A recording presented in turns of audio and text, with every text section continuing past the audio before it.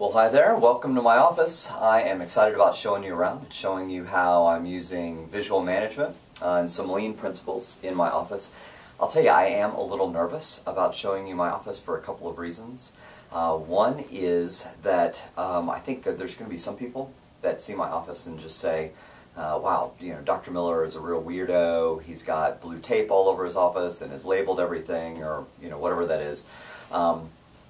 Or people will think, oh, well, in order to be lean, I've got to use blue tape and outline, things in my office and, outline the stapler or whatever that happens to be. And it's just not true. And so one thing I want to try to point out, and especially as we walk through my office and I sort of show you around, is that my office layout and how I've used visual management in my office has transformed over the years, and I'm sure next year it's going to look different than it does this year because my process changes. And the other thing is that the things that you see in my office, the reason that they're here is because of mistakes that have occurred that I've encountered in the past, or errors that I've seen, or waste that I have seen in my process. And so when I see waste or when I encounter a problem in my work process, I work to try to eliminate that.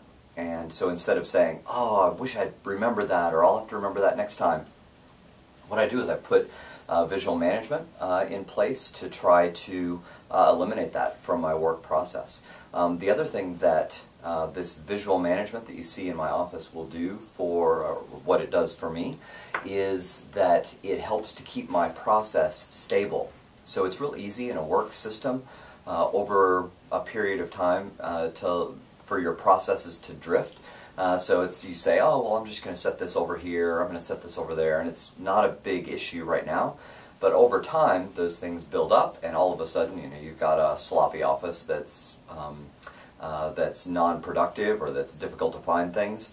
And so by having some visual management in place and some standardization in place, it makes it a lot easier to keep your process stable. And then as you change process, you change the visual management. So let me walk you around and I'll show you some of the things that I want to show you in my office. So I guess we'll start out over here, this side of the office. Here's sort of a bookshelf, and it's just a normal bookshelf. I do try to keep, for the books, kind of them categorized, and so I've got some labels on the shelves that just say, this is what, this is the category of that book. One thing, and of course everything's labeled up here, these are games and demos that I use in my classes. And they're ordered basically in the order in which I use them in class. One convention that I like to use with shelving that I've learned over the years is to reconfigure shelves so that they only fit the items that are on that shelf. So you notice some shelves are thicker and some are thinner, and it depends on what's on the shelf. And as much as I can, I try to configure the shelving so that you can only fit things in one place. Here's a file cabinet, and I want to show you something. This is something that people might say, well, now that's just over the top. Why would you do that? Okay, so this is step by step, step 1, 2, and 3 about how to open the file cabinet. And you might say, well, that's a little bit of overkill. I don't need it for me, but my instructional assistants also use my office, and this just happened last semester. Had instructional assistant came in, needed to find a student's exam to go over with them, and could not figure out how to get into the file cabinet. And honestly, without this, like down here, it's not obvious, how to exactly get in. Is that a button you push, or, do you push it up or down, or how does that work? And so I said, well, you know what, I can show the instructional assistant, but so that I don't have to show people over and over again, I just make these step-by-step instructions to make it easy to figure out how to open that file drawer. So that was a pretty easy fix, and solved that, and I'll never have to deal with that problem again. So let's go over around near my desk. Now I want to show you something. Whenever I have consumable items, and I'll show you several in my office, like this is the board cleaner. Whenever I have consumable items, I'll either have some sort of a two-bin Kanban system or some sort of a reorder system so that I don't have to remember to reorder things. And this is one of those things. This is the board cleaner, and I don't know if you can even see the level of liquid that's in there, but I can. And when the level of liquid gets below that line there, then that's my signal to go back to the storage room and refill that. Alright, so here's my desk. And one of the concepts with visual management is that there is a place for everything, and everything has its place, and keeping things visual so you don't have to wonder where things go or what things are. So, you know, here's my keys, and I always know exactly where my keys are. Here's where I keep materials for the next class session, so if I have handouts or things, I'll keep them there for the next class sessions. Things that are closed, that I need to know what's in the drawer. See, I don't have to wonder what's in my drawer. On the outside of things that are normally closed, I'll have a planogram. So you can see this is my office Kanban. It kind of has my extra items in there and tells exactly what's in that drawer. And so when you open the drawer layout looks exactly the same as the planogram. And so, you know, I've got extras of the items that I need to replenish around in my office. You know, one thing, and this is something that I did just I don't know, a couple of semesters ago, I just keep one thing of staples. I don't use a whole lot of staples, and so I just keep one string of staples. I don't even know how many staples are on that thing, but I didn't see a need to keep 5,000 staples in my office drawer, which is, you know, what the normal box comes with. And so when I need more, I just go and when I use that one, that's my Kanban. It tells me I need to go get another one. You know, here's another one that tells what's in here. I want to show you a couple of things in here. You know, I developed my own Kanban, so things like, oh, you know, things like my gum. You know, I like to keep some gum in my office, and so it's a 2-bin system. And I've got another one underneath. When I use one, the empty box is my signal. I'll actually put that near my bag, and that'll be the signal I need to replenish from home. Here are some, you know, paper clips, binder clips, and it says what's in there. I don't know if I can move that to the side so you can see it says paper clips in there. It says 5 mini binder clips are here for replenishing. There's 3. Okay, so when I use those 3, I'm not out. Okay, I've got more, and I made just this little thing out of paper and a little tape tab, and you lift up, and underneath are 5 more binder clips. But that's my Kanban, and it tells me I can use the ones underneath, you know, lift this up, but when I lift that up, that's my signal, go get 5 more and replenish. So I don't have to keep, you know, I can keep these in a real small space in my office. It doesn't take up a whole lot of room, and yeah, and I never run out. You know, I've always got a few, I always have exactly what I need, and I never run out.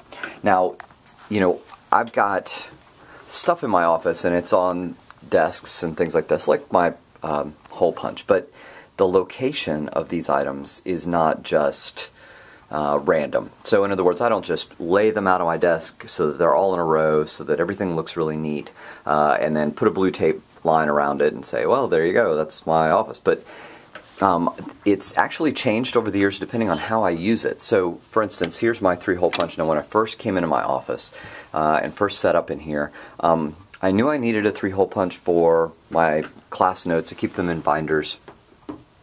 And so I said, well, you know, I think it's going to look nice to have the hole punch back against the back wall, back over here, because it's out of the way and it looks neat up against the wall. But I learned as I was using my process that that's not the best place for my hole punch. So here's the printer, so here's my computer, put together class notes, print them out on the printer. Now here's what happens.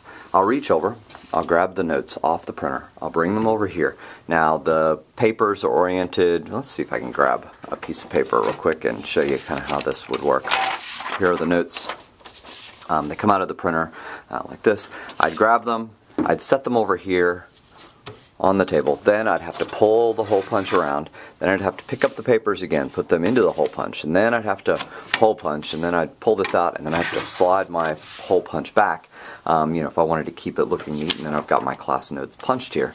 But I said, why am I doing all this excessive motion? This is just non-value added. Now, picking up and putting down and moving and sliding. So what I did was I said, well, if I keep my hole punch here, then when I pull my notes off of the printer, I can just bring them over, put them into the hole punch, punch, and I've got them, and I don't have to move anything. I've eliminated some pickups and put downs and made my office process more value added. Okay. And then here's my phone. Now, you know, I put a label on my phone, and I put my phone number. This is sort of the office, inner office code for my phone, right in front of my phone, because I'll be honest, I don't remember my own phone number for my office. And so this way, if I need to give it out, I've got it right there, right away. These are phone numbers, people that I contact most often. There's a place for everything. Everything has its place. So, you know, so I've got a place for the stapler, and then a little note telling where to replenish the staples from. I do have instructional assistants, other people that will come in and need to use things in my office, so I've got instructions so that they aren't lost about where things are in my office. And these are in the order in which I typically use them. I use the stapler the most, my calculator, and then the tape dispenser. Now, when I first came into my office, I didn't know how to set it up, and so I was just trying things. I put the tape over here and stapler over here, and I found I was using the stapler more, and when I needed to staple something, see there's no room by the printer to staple, I'd have to reach over, grab the stapler, pull it out here, and then staple it and put it back. And you know, so over time I just realized I can eliminate non-value added motion by having my stapler here, so that items that I need to staple can go right in. I can staple, nothing's in the way. Makes it easy. And so, you know, I've got places for things and outlines for things just to show where that item is supposed to be, so that I know if something's in place or something's not in place. We've got, you know, large post-it notes, or you know, where my phone goes, or I like this one. This highlighter would sort of roll around. Well, let's see here. See, a highlighter kind of rolls around on the table when it's not, you know, the highlighter isn't balanced, so it ends up rolling. And I got this little foam thing, made a cutout in the foam, and set that down in there for the highlighter, and then well, that thing never goes anywhere, so that's really neat. And I do use this visual management, and I'll start to try to tell you about this. The visual management in my office helps to guide what I need to do each day. So, as an example, you know, I've got a lot of things in my office where you know that it is in the place where it needs to be, but then there are other things that are not where they need to be, like this. And even the things that aren't in place give me signals in my office. So, for instance, this is something that I'm working on, trying to develop some new materials for a class. And so the items that aren't in place signal to me, this is work in process, and this is something that you need to address to get it off your desk and get it in a place you know, where it belongs. And so that tells me that's work that I need to begin working on. So I'm going to show you some about how I use standardization in my office. So standardized layouts for things, and the standardization helps me to know where items are and what's next. So now this semester I'm teaching two classes. I'm teaching this productivity and quality class, and I'm teaching ERP, and so I've got this as part of my standard work throughout my office. And so let me try to show you some of the standardization. So you can see here productivity and quality over here on the left side of my board, and you know, schedules, and these are instructions for some of my assistants related to that class. And then on the right is ERP, because I teach productivity and quality on Monday, Wednesday, and ERP on Tuesday, Thursday, so I have productivity and quality listed first. But this convention I use everywhere in my office. So for instance, here, this is my email inbox, and you can see, you know, one of the things I consider email to be inventory, and that's inventory that I need to work on. So I try to be just in time for my email, and you can see I've just got a couple of emails that are here, and so when new emails come in, I work hard to clear them out of my inbox. It's one way that I can try to be responsive to students. But over here on the left, where I've got my folders, you can see I've got productivity and quality listed first. I don't know if that maybe is a little blurry, but we'll see. Productivity and quality listed first, ERP listed second, and the way I got them listed first and second is I put an A and then an AA in front of that, in front of each of them, so that when it sorts alphabetically, it puts those at the top of my list in that order. So I've got productivity and quality first, and then ERP, just like that's on my bulletin board. I'll show you another one. This is my blackboard, and so I have productivity and quality listed first, and ERP listed second. And any of you can do this, reorder these things. If you go here to this little gear, the tools, you open that up and it will allow you to sort sort of your dashboard in the order you want it. So I put productivity and quality first. So when I go and click on a class or go to file an email away, something along those lines, I don't have to search for where to put it because it's in the same place every time. Also on my desktop, I do the same thing. Here's those two classes. Here's productivity and quality and ERP.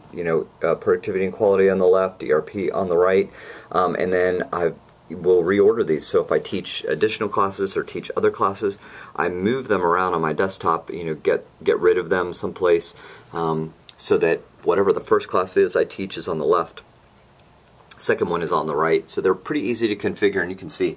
It's just some tape and a label, and I can put tape over that and relabel those anytime. I've got that same convention over here on my Office Kanban.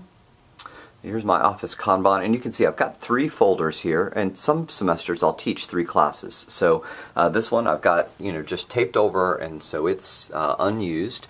But here's the one for this class, productivity and quality, and there's ERP, and the class notes are in that folder. And when I go to use those class notes, I pull the class notes out, and back behind it says notes needed. And so this is another thing that tells me when I need to get work done. So when I walk into my office and this is what I see, and I see the big sign that says notes needed, that's a signal to me that I need to prepare and plan for the next class session and get those notes and put them into the Kanban folder. And then of course right above in the cabinet I've got my sort of 3 bins here to hold the class notes or course materials for classes. And here's productivity and quality, and there's ERP. And I don't know if you can tell, but these labels have been taped over several times because each semester, if I teach different classes, those things change. So this kind of gives you an overview of my office and how I'm using visual management and some lean principles to create standardization, to make sure that my processes stay stable, so that things don't change in my process unnecessarily. So things are where I know where they are and I can always find them, and I've eliminated waste from my process. So you're welcome to come and take a look at my office and visit in person anytime you'd like. Love to see it, and I am really looking forward to seeing how you use visual management and the principles of lean to improve your own processes.